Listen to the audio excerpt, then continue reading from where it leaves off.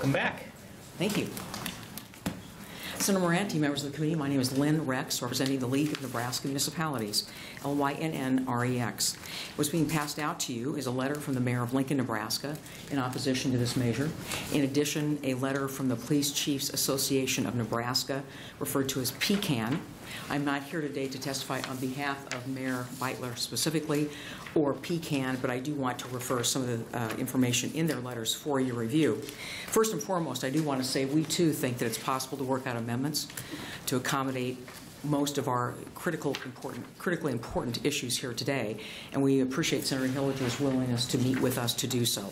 With that, I would like to say first and foremost, in response to you, Senator, there is a federal requirement in terms of interstate travel from state to state, and one of the amendments that we think needs to apply here, that needs to happen in Nebraska law, is to apply that same standard for intrastate travel.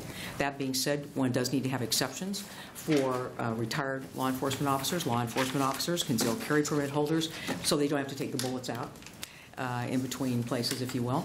In addition, I do want to emphasize a few things as soon as I know the letters, you're all in receipt of those letters, to emphasize the unprecedented nature of some of the provisions of this measure and why we strongly oppose it in its current form. With that, I think you now all have these letters, and I want to just first of all have you reference the letter from Mayor Beitler. Again, I'm not representing the city of Lincoln, but I do want you to have this letter, and I'm just going to highlight some of the areas. Local control. If you look at this element, constituents in different areas of the state may believe that additional ordinances are appropriate and necessary to address the issues faced by their community. I think that the testifier before me, representing the Omaha Police Officers Association, underscores that what happens in Omaha, Nebraska is fundamentally different in terms of gang violence and everything else than what may happen in whether it is Gering or Hemingford, Nebraska, or any other place in the state of Nebraska, maybe not Lincoln. The scope of this appears to prevent municipalities from prohibiting guns in places like City Hall, city agency buildings, courthouses, or city parks, while state agencies could prohibit the possession of firearms in the state capitol, state buildings, state parks, and other similar locations. Again, what applies to local governments would not apply to you. We think it's important to protect those citizens when they're in municipal facilities as well. Law enforcement clearly would impact the ability of local police to enforce state gun laws and or crimes involving guns. We have some real significant concerns about that, and this language has been looked at from city attorneys all across the state of Nebraska that do have these same kinds of concerns. It's not just limited to Mayor Beitler and his concerns. And then I think, too, the potential litigation, absolutely unprecedented, to set a new course of litigation against municipalities outside of the Political Subdivision Tort Claims Act. Again, it would not apply to counties. It would not even apply to the state of Nebraska, but unprecedented in terms of allowing to have this kind of litigation. If you look on page 15 of this bill, it talks about who could actually sue. Page 15, line 18, a person adversely affected by an ordinance, and I'm just going to paraphrase. Line 18, a person adversely affected by an ordinance. Line 20 may file an action. Then let's talk about who's adversely affected. On line 26, the person is an individual who may legally possess a firearm, and the individual is or was subject to the ordinance. Going down to lines 30, 31, was physically present within the boundaries of the city or village for any reason. And then my personal favorite is on page 16, line 3. The person is a membership organization. What's that constitute? Two people. So the Senator John Moranti and Lynn Rex organization for gun owners. We could sue anybody in the state of Nebraska, any municipality in the state of Nebraska, whether we've ever been there or not, wouldn't matter. And then look at what is at stake on lines 11, 12, and 13. Actual damages, including consequential damages, court costs, reasonable attorney fees. In addition, I just want to underscore the letter from Chief Bill Meisner. He is the president of the Police Chiefs Association of Nebraska. He wished he could be here today, but was unable to do so. And I will just quickly read you his one-sentence letter. The Police Chiefs Association of Nebraska wishes to respectfully oppose LB 68. While we respect the Second Amendment, we recognize that communities need to have the ability to identify local problems and develop local responses to those problems. We also disagree with the establishment of a standard for individuals and organizations to have standing to sue municipalities. And my parenthesis is in such an unprecedented way from counties or even the state of Nebraska itself. As you know, there's a state political subdivision tort claims act. There is a political subdivision tort claims act. This isolates municipalities for the purposes of lawsuits and more lawsuits.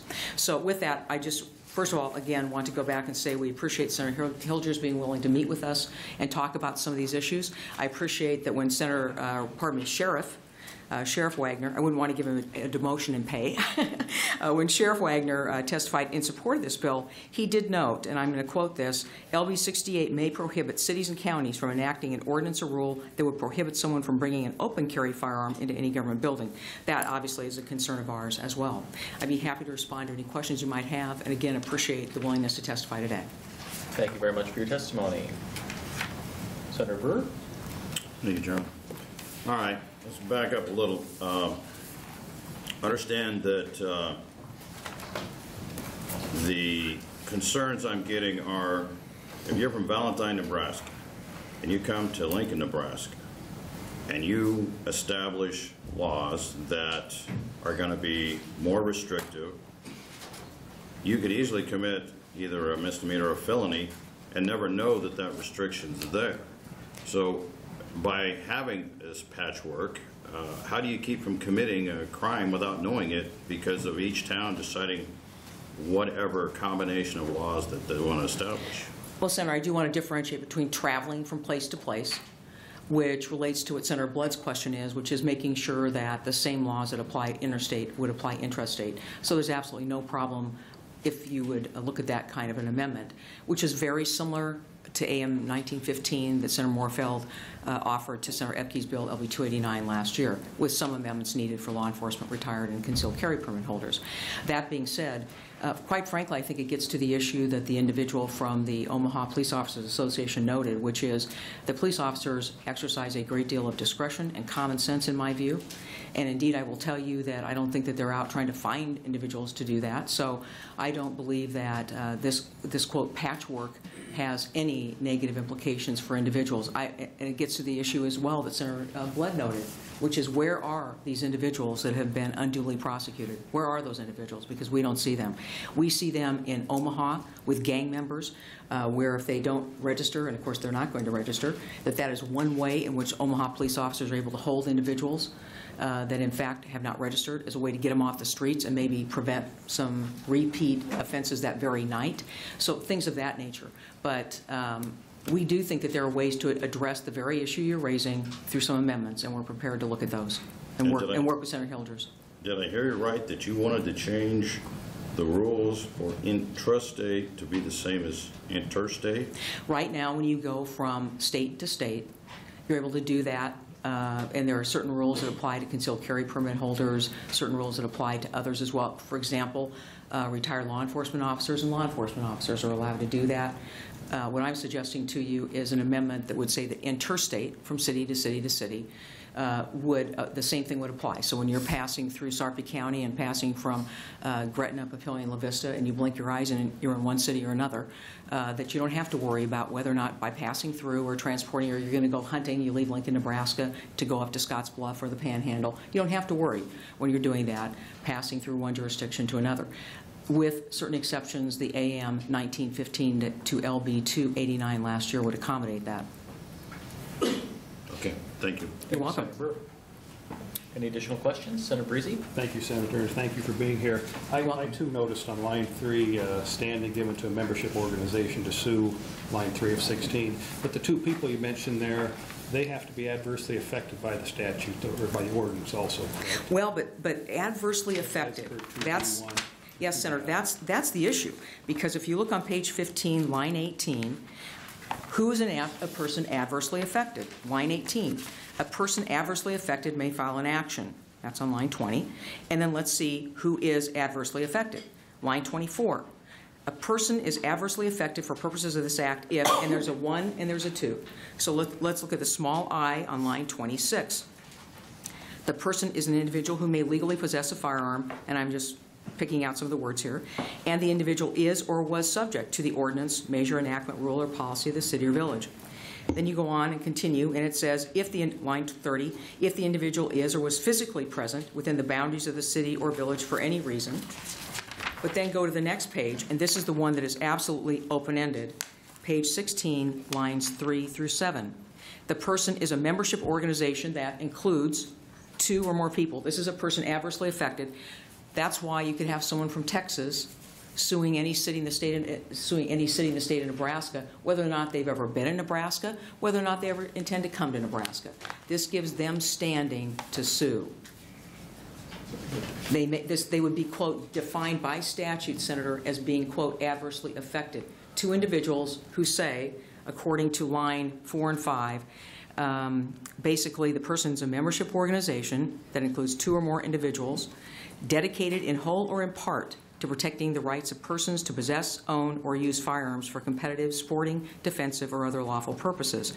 And again, 2 individuals, and that means any place in this country. But as per lines 28 through 30 on page 35, they had to have been physically present in the boundaries of the city or village. No, the ordinance was applied to that. No, because the way that you read that is that everything under the small I relates to that person. There's 2 categories of adversely affected. One is the person who's actually there, and then you go to the next page, the 2 I's that starts on line 3, and there you have a membership organization.